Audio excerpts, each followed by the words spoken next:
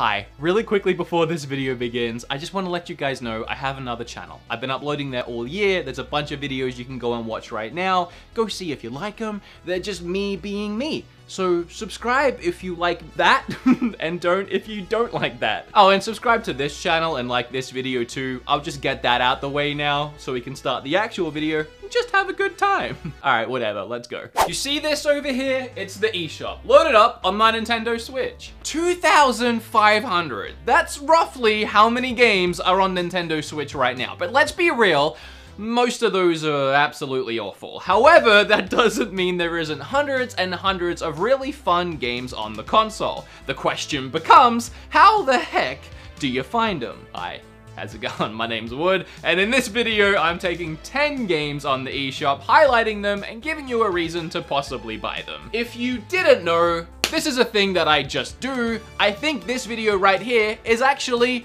episode 20, which means for you mathematicians and everyone playing along at home, today's video will take the total of eShop games I've reviewed on this channel up to 200. 200. All right, whatever. Thanks for being here. I do really appreciate you watching. Let's go. The first game that I plucked out of the eShop is Roomba First Blood.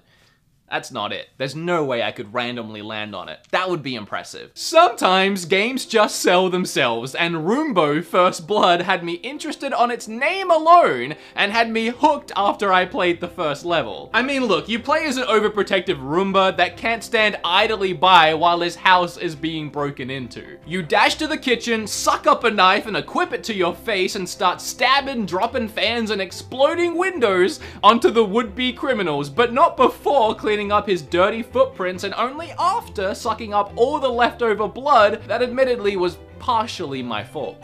You know, since I drew first blood. But hey, to survive a war, you gotta become a war. You know, you could even say, I'm their worst nightmare. This game blends my two favorite things, killing bad guys and cleaning up the house.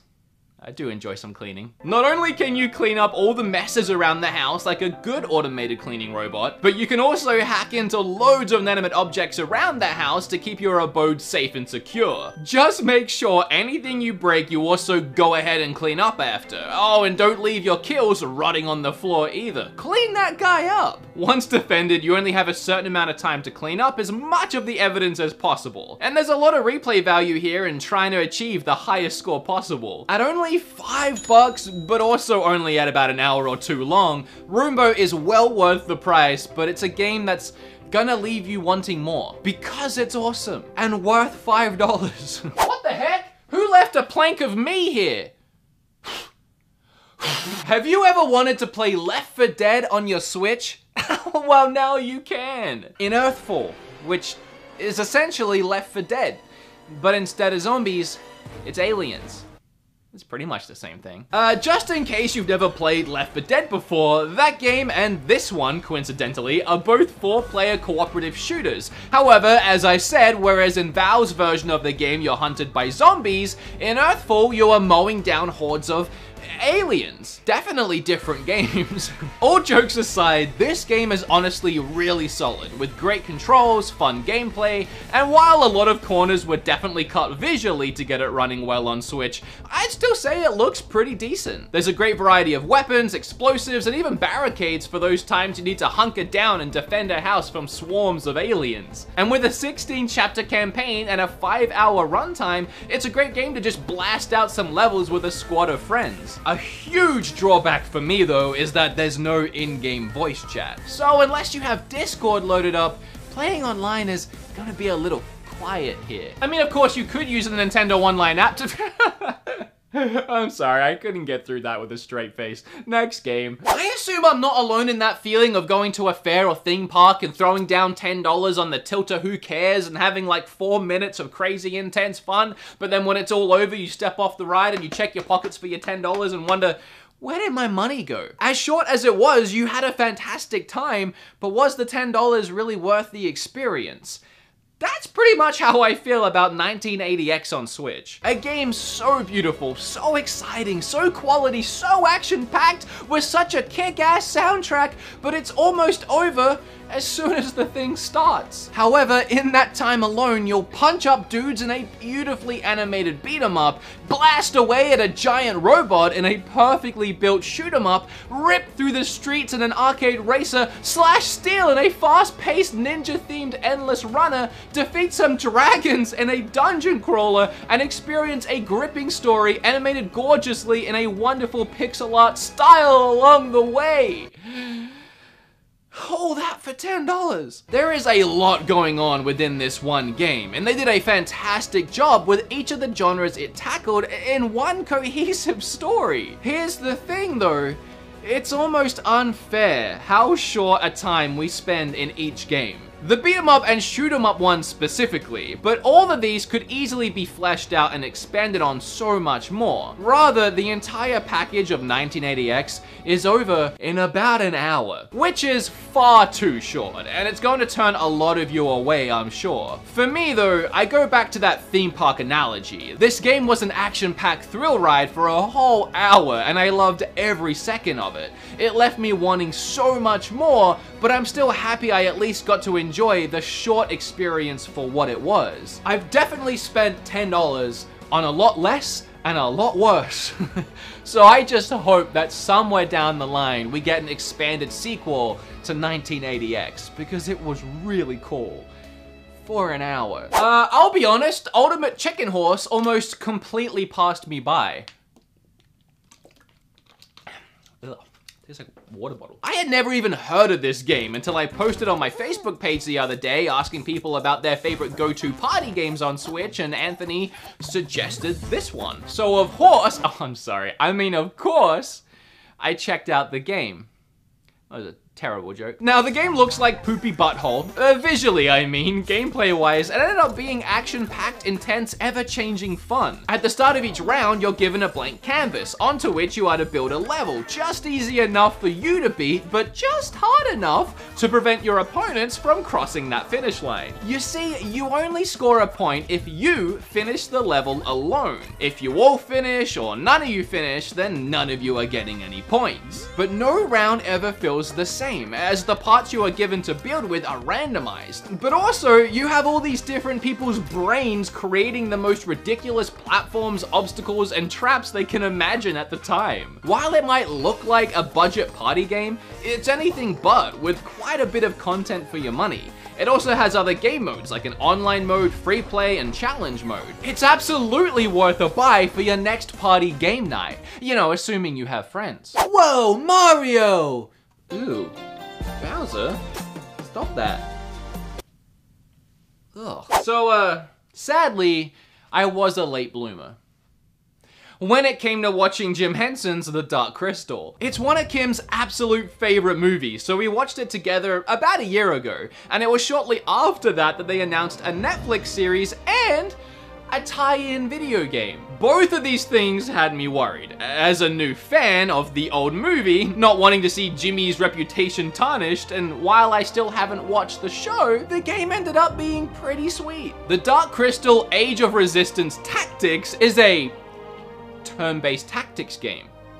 Who would have guessed? For a game of this nature, you begin playing on relatively small maps, deciding what characters you want to bring to the fight and where to place them. Your characters can also be upgraded in their unique trait using a skill tree, but as you level up, you can unlock other traits for the same character, allowing you to have multiple different jobs active on a single unit, which really opened up the tactical side of the gameplay. And I was honestly surprised at the amount of depth here, and the fast, easy to use controls make it really easy to sink a ton of time into the combat. If you're either a fan of Dark Crystal or just a huge fan of tactical games, I don't think you can go wrong here. But if you don't like Dark Crystal and you don't like tactical games, well, f you. Toes up! If you're anything like Kim and I, you're probably always looking for a new couch co-op game to play with your significant other, friends, or houseplants if you're forever alone. Haha. Tools Up might be the fresh experience you've been waiting for. You and up to 3 friends work together to turn apartments from drab to fab. Early on, you'll be cleaning up mess and laying down carpet. Then as the levels progress, you'll have delivery people dropping off last-minute supplies or having to share a bucket when you both need it for different tasks. If you've played Overcooked before, just switch out the cooking for home restoration and we're looking at pretty much the same thing here. Frantically timed gameplay with levels that you'll reset about 100 times before you're finally satisfied with your efforts. You and your friends trying to not get passively aggressively mad as you block each other's characters and accidentally use each other's materials, and controls so clunky and awkward you can't tell if it's intentional or just bad game design. But for all the comparisons I just made, Tools Up just doesn't match up to Overcooked. If Overcooked is a deliciously cooked cheeseburger, then Tools Up is a messy, unfinished apartment. It's a game that's worth its $20 price purely for the hilarious party fun that can be had, or for anyone looking to expand their multiplayer party night library, if you already have Overcooked. Otherwise, get that first, and then dive into Tools Up later on. This is a transition. Stranger's Wrath is a first-person / third-person hybrid action-adventure game that was originally released back in 2005 on the original Xbox. And I would have to say this is the second best port of the game I've seen, with the Ouya port being #1. This game was on Ouya. You play as a bounty hunter named Stranger. But sadly, this bounty hunter doesn't have a cute little adorable baby Yoda to take care of, but he does have these weird, terrifying creatures instead. Now, I'm used to my Oddworld games looking a little something like this. So all of a sudden, roaming around hunting for creatures and then slamming those creatures onto your crossbow and using them to hunt for even bigger bounties is a pretty huge departure from the original games. You pick up bounties in town and then you head out and you track them down, always finding new ways to immobilize each and every one. Also, you can decide whether you want to finish them off or capture the bounties you hunt, which will affect how many Benjamins you cash in for later on. Now, about that hybrid part, the game is played in third person with the platforming and even stealth parts, but then when you want to shoot, it switches into a first person mode. I figured this would be disorientating, but honestly, you get used to it pretty quickly. The game as a whole is fun and holds up pretty well, so I would say if you loved this game back in the day and have a hankering to dive back into some more bounty hunting, then this HD remaster should scratch that itch and it's worth every penny. If you're currently in North America, that's most of my audience. Hi. All these games can get so expensive, I know, but I got you guys. Squidlet is $2. It's like a McDouble. Or you could be smart and buy a video game. In Squidlet, you play as a squid, and that's pretty lit. I'll show myself out. This little indie platformer attempts to recapture the look, sound, and feel of the original Game Boy, and it nails it perfectly in my opinion. Even down to the charming border around the gameplay that blasts doots while you play. You have a double jump that also acts as your attack as you ink the enemies below you. You'll find a lot of platforming and exploration here as well, and NPCs to talk to, and even the occasional dialogue choice. The gameplay shakes up from time to time with boss battles ranging from mid-air shooter battles to a magic book that you have to jump inside of mid-battle to ink out the words inside. For its price, Squidlet offers a quaint, polished little adventure with some unique concepts. Well, all that sounds great, but what's the catch, you might be asking? Well, you can finish the entire game in like 30 minutes and it presents little to no challenge whatsoever, but forget about that because you could buy the game for the same price as 2 Frosties at Wendy's. And look at this little guy. Aww, so cute. If you're currently in India, hi! Florence is an Aussie oi developed game, so you know I had to represent. If the art style alone isn't appealing to you, then you might have something wrong with your dum-dum brain. But I'll play along, you dum-dum. How about this music? Is that doing anything for you? You idiot.